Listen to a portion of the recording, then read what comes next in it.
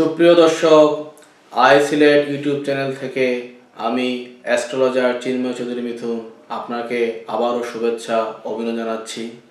আজকে আমি আপনার সামনে হাজির হয়েছি রাশিচক্রের তৃতীয় রাশি মিথুন রাশি নিয়ে। যারা 21 মে থেকে 20 জুনের মধ্যে জন্মগ্রহণ করেছেন, পাশ্চাত্য জ্যোতিষ অনুযায়ী তারা মিথুন রাশির জাতক জাতিকা। মিথুন রাশির পরিচালক গ্রহ হল বুধ। শুভ সংখ্যা 5, শুভ তারিখ 5, 14, 23। রাশির উপাদান বৈশিষ্ট্য হল বায়বীয় এবং দ্বিস্বভাব বৈশিষ্ট্য। বুধ রাশির প্রভাবের কারণে বা বুধ গ্রহের প্রভাবের কারণে মিথুন রাশির জাতক জাতিকারা সদা প্রাণচঞ্চল এবং পরিবর্তনশীল মানসিকতার অধিকারী। মিথুন রাশির দ্বৈত সত্তার অধিকারী। এই দ্বৈত ভাবের কারণে এরা প্রাণচঞ্চল এবং আনন্দপ্রবণ, আবার কখনো হঠাৎ রেগে যাওয়ার প্রবণতা আছে। তবে এই রাগ তাদের ক্ষণস্থায়ী, আবার পুনরায় আনন্দে মগ্ন থাকেন। মিথুন রাশির জাতক জাতিকারা সবচেয়ে বড় বৈশিষ্ট্য হলো এরা এক স্থানে বেশি সময় থাকতে পারেন না বা একনিষ্ঠ হতে পারেন না। এই পরিবর্তনশীল মানসিকতার কারণে তারা সাফল্য লাভের ক্ষেত্রে অনেক বিঘ্ন করে থাকে। এই বিঘ্ন থেকে মুক্তির প্রধান উপায় হলো অস্থিরতা এবং পরিবর্তনশীল মানসিকতা পরিত্যাগ করা। মিথুন রাশির জাতক জাতিকারা সাধারণত আইন পেশা, সাংবাদিকতা, কূটনৈতিক পর্যায়ে যে কোনো কর্ম, জ্যোতিষশাস্ত্র এবং সাংবাদিকতা, লেখালেখির সাথে যুক্ত ব্যক্তিরা খুব সফলতা লাভ করে থাকেন। মিথুন রাশির জাতক জাতিকারা সবচেয়ে ভালো করেন বুদ্ধিভিত্তিক যে কোনো পেশায়, যেমন বীমা সংক্রান্ত পেশা, যেখানে খুব ভালো স্পিচ দেওয়া যায় বা বক্তৃতা দেওয়া যায়, এইসব জায়গায় ওরা ভালো করে থাকেন। এদের সাংগঠনিক গুণও খুব ভালো। বর্তমান তথ্য প্রযুক্তির যুগে মিথুন রাশির জাতক জাতিকারা আইটি সেক্টর বা প্রযুক্তিগত যে কোনো কাজে অনায়াসে সফলতা লাভ করতে পারেন। তাছাড়া এদের জন্মগত একটা বৈশিষ্ট্য হলো অজানাকে জানা।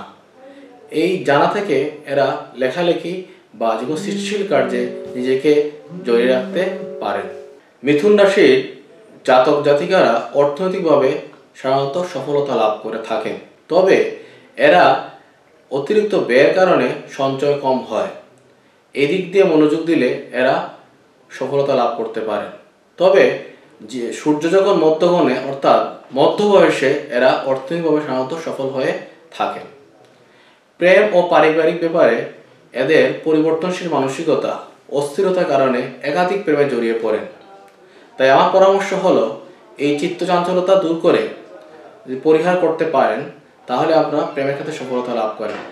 পারিবারিক ক্ষেত্রে আপনারা সাধারণত সফল হয়ে থাকেন, কারণ আপনার বুদ্ধিভিত্তিক মানসিকতা এবং সহজে পারিবারিক পরিবেশ সম্পর্কে সম্যক ধারণা থাকায় আপনি সাধারণত পারিবারিক ক্ষেত্রে সামঞ্জস্য বজায় চলতে পারেন। সন্তানের ক্ষেত্রে মিথুন রাশির জাতকের চেয়ে জাতিকারা অনেক সচেতন। এই সচেতনতা এদেরকে সন্তানের শিক্ষা, স্বাস্থ্য এবং সাফল্যের ক্ষেত্রে অনেক বড় ভূমিকা রেখে থাকেন। মিথুন রাশির জাতক জাতিকাদের সম্পর্কে আমি কিছু তথ্য বা উপদেশ দিতে চাই। সেটা হলো এদের মূল বিষয় হলো একাগ্রতার অভাব। তাই আমার পরামর্শ হলো আপনারা যে কোনো কাজ ধরার আগে একাগ্রতা রেখে কাজ সম্পাদন করবেন। 2 নম্বর হলো আপনারা যেটা করতে হবে সেটা হলো অতিরিক্ত কাজ একসাথে নেবেন না। একটা কাজ শেষ করার পর আরেকটা কাজ ধরবেন। পরিকল্পনা মাফিক কাজ করুন, তাহলে সব কাজে আপনারা সফলতা পাবেন।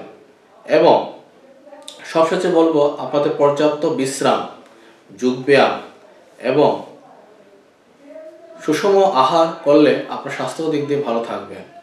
আপনাদেরকে আবারও ধন্যবাদ জানিয়ে শেষ করছি এবং শেষ করার আগে আবার বলছি, যদি এই চ্যানেলটি আপনারা সাবস্ক্রাইব না করে থাকেন তাহলে অবশ্যই সাবস্ক্রাইব করুন এবং সঙ্গে সঙ্গে বেল বাটন চাপুন। সেই সঙ্গে আমাকে পেয়ে যাবেন আপনাদের সামনে। আমি আবার নতুন তথ্য নিয়ে আপনার সাথে হাজির হব। এই বলে সবাইকে শুভকামনা দিয়ে এবং সবার সুস্বাস্থ্য কামনা করে শেষ করছি। ধন্যবাদ।